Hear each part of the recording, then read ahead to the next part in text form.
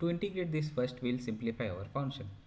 We know that sin 2x can be written as 2 sin x cos x, and 1 plus cos 2x can be written as 2 cos square x. Now we can take 2 common in the numerator, which gets cancelled with the 2 in the denominator. Then we can segregate the two terms. So we get the first term as 1 over cos square x, and in the second term we can cancel one of the cos x, giving us sin x over cos x. 1 over cos square x can be written as sec square x, and sin over cos x is equal to tan x. So now we have simplified our integral. Observe that the first term sec square x is a derivative of the second term tan x.